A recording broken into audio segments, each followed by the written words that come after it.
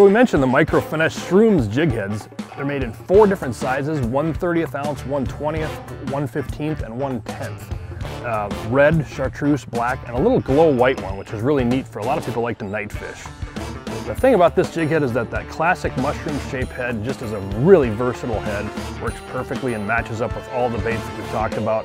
It's got a little welded wire keeper, and that little thing works perfect for rigging ElaZtech baits. It just holds the bait nice and tight to the underside, the base of that jig head.